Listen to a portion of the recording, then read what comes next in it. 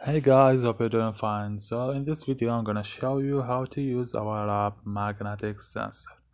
This app helps you to figure out how much or the value of electromagnetic sensor that your device produced, like laptop, charger, or whatever you want.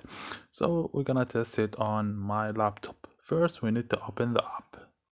Here we go. So we need to look at the last value, which is AMF string detector.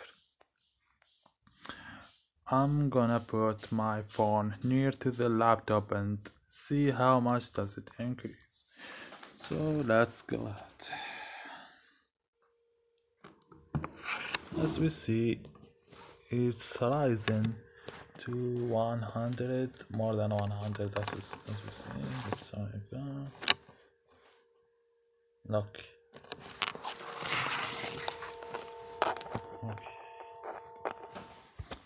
Now I'll put it away. Let's try again and put it near to the computer again. Synchronous.